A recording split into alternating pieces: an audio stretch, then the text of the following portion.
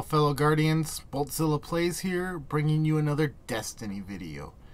It is Wednesday, February 24th, and we know what that means. It's Arms Day. So let's see what Banshee has in stock for us this week.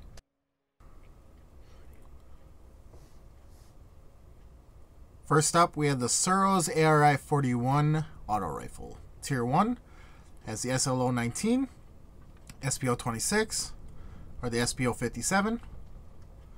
Perfect balance, or pen and mag, single point sling, or hand laid stock, in private eye.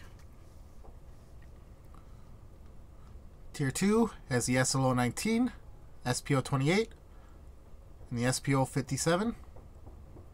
Perfect balance, or feather mag, snapshot, or hand laid stock, and hip fire. In Tier 3 has the SLO-19, SPO-26, SPO-57, fitted stock, or pen and mag, snapshot, rifle barrel, and private eye. Nothing really spectacular on this one. I'd say it's a pass or legendary marks. If you gotta get something, I would say go with rank 3. I mean, it's got snapshot, it's got rifle barrel. It's a third perk is garbage. When you got fit stock to up the stability. But yeah, private eye isn't anything spectacular unless you're going with the longer range. But yeah, 3 if you gotta get something, otherwise pass.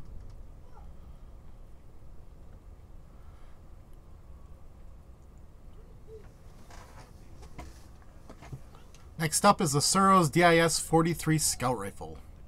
Tier 1 has the SLO-12, SPO-26, or the SPO-57.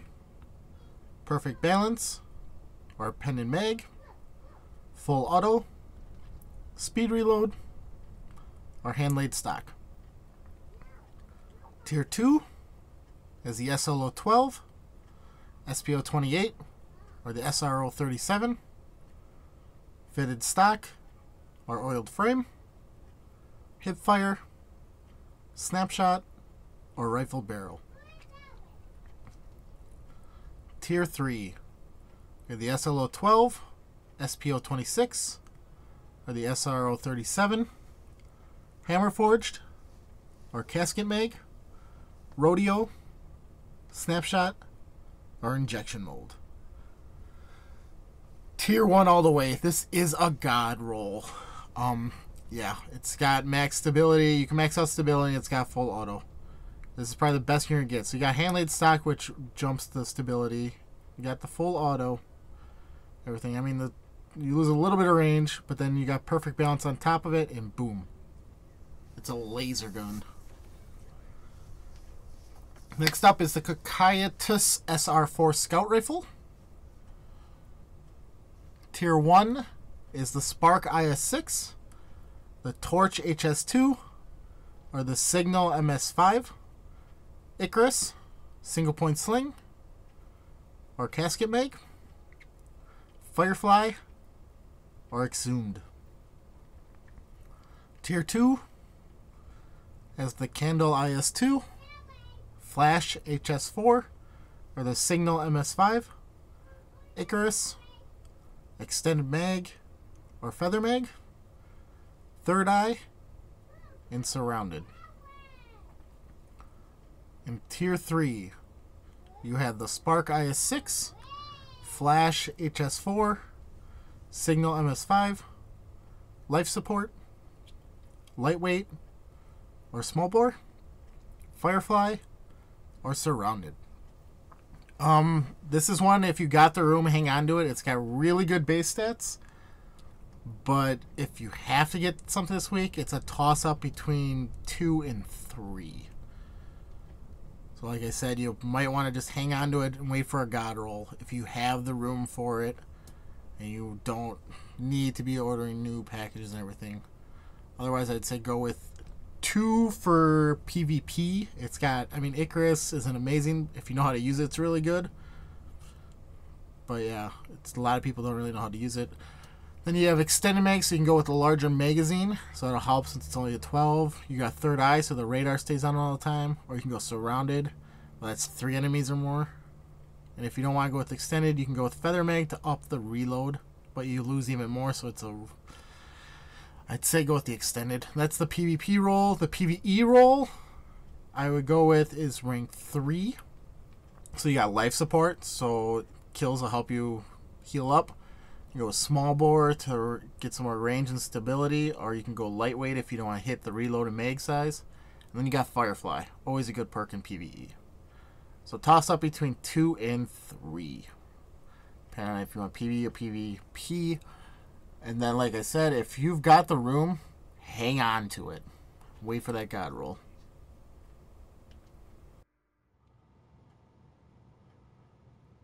Next up, we have the Tamir D Sniper Rifle. Tier 1 has the ATB Long Range, or the ATD Raptor, Surplus, Partial Refund, Explosive Rounds, Quick Draw, or Pendant Mag. Tier 2 has the ATA Scout, ATD Raptor, Counterbalance, Zen Moment, Explosive Rounds, Snapshot, or Braced Frame. Tier 3 has the ATA Scout, the ATD Raptor, Surplus, Partial Refund, High Caliber Rounds, Quick Draw, or Pendant Mag. Not anything really great. I'd say if you're going to go with anything, go with number 3, this one. Surplus, Partial Refund, Pendant Mags, you're always going to have plenty of bullets. That would be my best bet. You're never going to get like a god roll on this, just the way the perks are laid out on it. So usually this one is just buy and dismantle for legendary marks. So last up, we have the Uzume RR4 Sniper Rifle. So we have the Condor SS2 or the Falcon SS1. Performance bonus, single point sling, injection mold, life support, or Eye of the Storm. Tier 2, we have the Peki SS2 or the Falcon SS1. Performance bonus, single point sling, or rifled barrel, clown cartridge, or mulligan.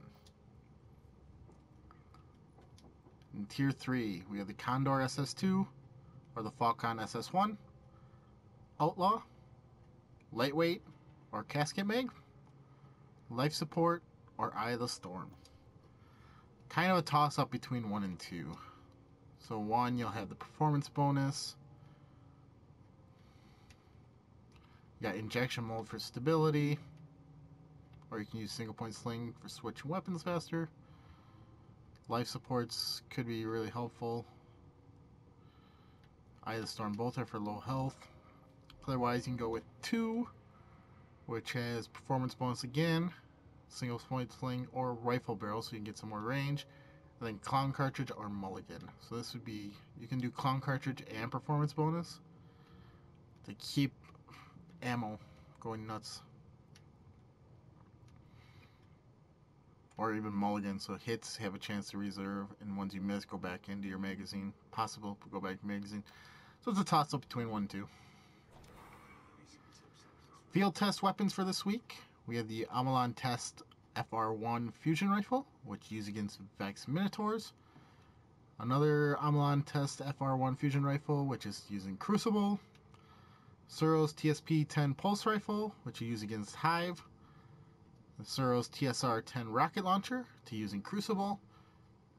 And the Hawkeye Test A Shotgun, which you use in Crucible. 3 Crucible guns. Ugh. Well, the Hive one, the easiest way to do that is probably just to spawn into the, I forgot what it's called now. It's the one where you open the door and all the Hive come out. The Dark, is it called the Dark Below? Dark Beyond? Or there's the Siege of the Warmind, where they come out when you go to face Omnigul for the first time in the Dark Below story missions. You go down by the Warmind bunker and everything, and there's waves of Hive. Kill those and you can jump off the ledge and rinse and repeat. And the hive door one, you just kill everything except for like the knight, and then you kill yourself and it'll respawn there. Vex Minotaurs, I just usually go spawn into Mars and then just go on patrol straight down into that little cave there, the Vex spawn. There's always a Minotaur there. And it only takes like, I think you get 20% for each kill with the Vex Minotaur, so you only got to kill 5 of them. So it's 5 waves. And then Crucible, yeah, I'm getting to the point where Crucible, I'm just not even going to be doing them. It's no fun using these guns in the Crucible.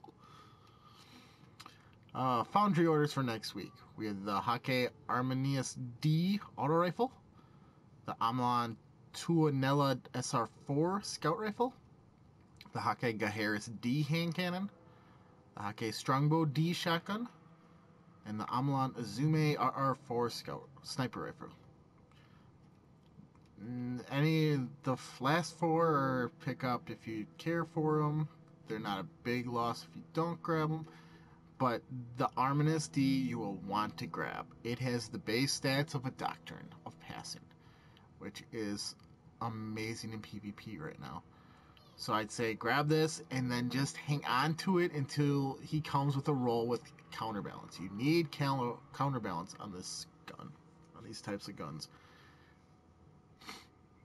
So that was Banshee's Armsday stock for February 24th. Make sure to like, comment, share. Let me know your thoughts on this week, what you're looking forward to for next week. Any other general comments on what he had, like any perks you were interested in on the guns that may lean you towards what I didn't say to pick up. And make sure you check out my other videos at youtube.com/c/BoltZilla Plays. And you can check me out streaming from time to time over at twitch.tv/BoltZilla Plays. Until next time, Guardians. Take it easy.